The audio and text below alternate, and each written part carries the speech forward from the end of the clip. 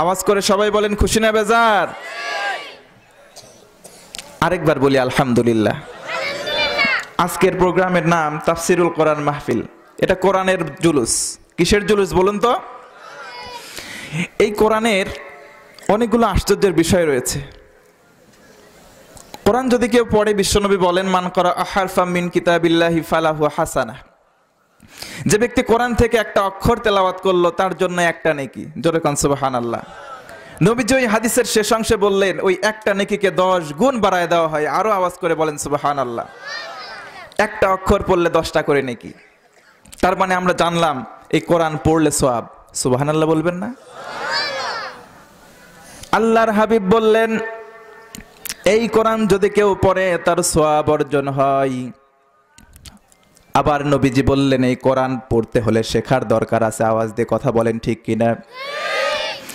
আল্লাহর পয়গম্বর মুহাম্মদুর রাসূলুল্লাহ সাল্লাল্লাহু আলাইহি ওয়াসাল্লাম বলেন যেই ব্যক্তি কোরআন শেখে আর যেই ব্যক্তি কোরআন শিক্ষা দেয়, খায়রুকুম মান তাআল্লামাল কুরআনা ওয়া আল্লামা, যেই ব্যক্তি কোরআনে কারিমের ছাত্র আর যে ব্যক্তি শিক্ষক হয়, এই দুই শ্রেণীর মানুষ এই পৃথিবীর ভেতরে শ্রেষ্ঠ।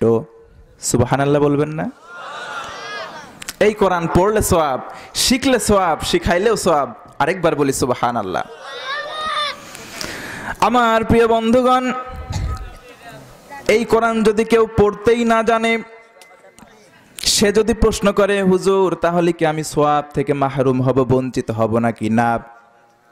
আল্লাহর হাবিব পয়গম্বরে আরবি বলেন 3টা বিষয়ের প্রতি কেউ যদি তাকিয়ে থাকে তাও তার নামায় আমলে সওয়াব অর্জন হতেই থাকে। জোরে বলি সুবহানাল্লাহ।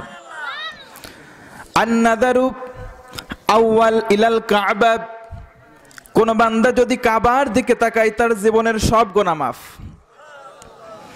আন-নাযরু ইলা ওয়াজহুল ওয়ালিদাইন, কেউ যদি পিতার মাতার দিকে নেক দৃষ্টিতে তাকায়, আল্লাহর হাবিব বলেন তাহলে একটা কবুল হজের সওয়াব তার আমল নামায় লিখে দেওয়া হয়। 3 নম্বরে আস-সালাস আন-নাযরু ইলাল মাসাহাফ, কোরআনের পৃষ্ঠার দিকে, অক্ষরের দিকে, আয়াতের দিকে কেউ যদি তাকিয়ে থাকে, আল্লাহর হাবিব বলেন যতক্ষণ তাকিয়ে থাকবে তার আমল নামায় সওয়াব লেখা হতেই থাকে। জোরে কোন সুবহানাল্লাহ। এই কোরআনটা এত আশ্চর্যের, ওয়ান্ডারফুল। যালিকাল কিতাবু লা রাইবা ফীহ, এই কিতাবের ভিতরে কোনো সন্দেহ, আওয়াজ দিয়ে বলেন সন্দেহ আছে? নাই। এই কিতাবটা পড়লে সওয়াব, শিখলে সওয়াব, শিখাইলে সওয়াব, শুধু তাকিয়ে থাকলেও সওয়াব। আরেকবার বলেন সুবহানাল্লাহ। এই কোরআন শুনলেও সওয়াব। আরেকবার বলেন সুবহানাল্লাহ। وَإِذَا قُرِئَ الْقُرْآنُ فَاسْتَمِعُوا لَهُ وَأَنصِتُوا لَعَلَّكُمْ تُرْحَمُونَ।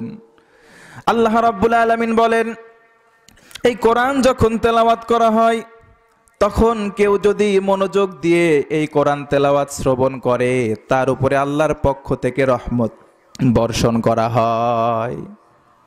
আল্লাহর পক্ষ থেকে এই কোরআন যারা শ্রবণ করে তাদের উপরে রহমত বর্ষণ করা হয়। জোরে কোন সুবহানাল্লাহ। আজকে সেই কোরআনের মাহফিল, আমাদের উপরে রহমত বর্ষণ করা হোক, এটা আমরা চাই কি চাই না?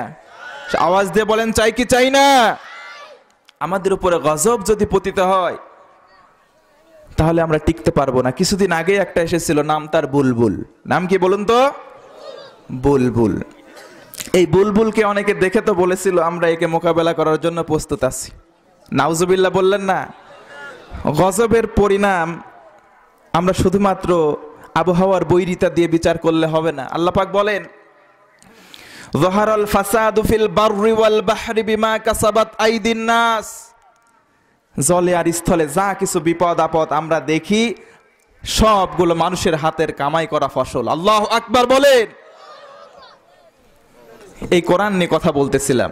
কোরআন পড়লে সওয়াব, এই কোরআন শিখলে সওয়াব, এই কোরআন শিখাইলে সওয়াব, এই কোরআনের দিকে তাকিয়ে থাকলে সওয়াব, এই কোরআন শ্রবণ করলে সওয়াব। জোরে কোন সুবহানাল্লাহ।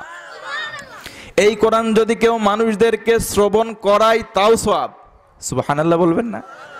আল্লাহর হাবিব বলেন, তিরমিজি শরীফের বর্ণনা, কেউ যদি কোরআন তেলাওয়াত করে মানুষদেরকে শ্রবণ করাই শোনায়, তার মুখের আওয়াজ যত দূর পর্যন্ত যাবে তত দূর পর্যন্ত প্রাণীগুলো তার তেলাওয়াতের জন্য সাক্ষী হয়ে যায়।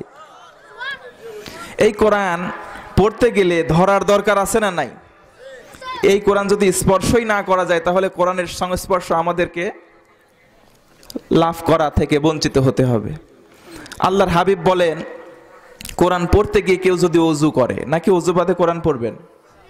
আওয়াজ দিয়ে কথা বলেন। কোরআন পড়তে গেলে যদি ওযু করা লাগে, আল্লাহর হাবিব পয়গম্বরে আরবি বলেন, কেউ যদি ওযু করে, ওযু করার সময় তার কৃত যত গুনাহগুলো ছিল সবগুলো ওযুর পানির সঙ্গে ঝরে ঝরে মাটিতে চলে যায়। তাহলে ওযু যত বেশি বেশি করা যাবে, সগীরা গুনাহ সবগুলো ঝরে মাটির সঙ্গে মিশে যাবে। জোরে কোন সুবহানাল্লাহ। এ কোরআন ধরতে গেলে ওযু করার দরকার, আর ওযু করলে যদি গুনাহগুলো মোচন হয়ে যায় তার মানে এই কোরআন ধরলেও সওয়াব। কথা বলেন ঠিক কিনা? কোরআন ধরলে সওয়াব। কি আশ্চর্যের কোরআন!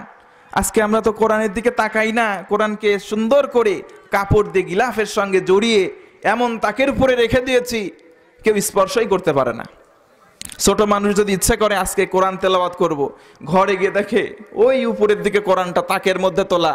আমার বিশ্বাস অনেক বাড়ি এমন রয়েছে যাদের কোরআনের উপরে ধোলার স্তূপ পড়ে গিয়েছে। কথা বলেন ঠিক না ব্যাঠিক? এগুলো থেকে আমাদের বের হয়ে আসতে হবে। এ কোরআন পড়লে সওয়াব, ধরলে সওয়াব, তাকিয়ে থাকলে সওয়াব, শিখলে সওয়াব, শিখাইলে সওয়াব, শুনলে সওয়াব, শোনাইলে সওয়াব। এ কোরআন মানলে সওয়াব আছে না নাই? আওয়াজ দিয়ে বলেন, আছে না নাই? আল্লাহ রাব্বুল আলামিন বলেন, ফামান তাবিআ হুদায়া ফালা খাউফুন আলাইহিম ওয়ালা হুম ইয়াহজানুন। আল্লাহু আকবার। আল্লাহ রাব্বুল আলামিন বলেন, এই কোরআন যদি কেউ মেনে নেয়, মানতে দেরি মুহূর্তের ভেতরে আল্লাহ পাক বলেন তার জীবন থেকে যত ভয়, যত দুঃখ দুর্দশা সবগুলো আমি দূর করে দেই। কোরআন মানতে দেরি, মানার সঙ্গে সঙ্গে আমাদের ভেতর থেকে যত ভয়, যত দুঃখ দুর্দশা সবকিছু দূর করে দেবেন আল্লাহ পাক। জোরে কোন সুবহানাল্লাহ। নারায়ে তাকবীর, নারায়ে তাকবীর। প্রধান বক্তার আগমন।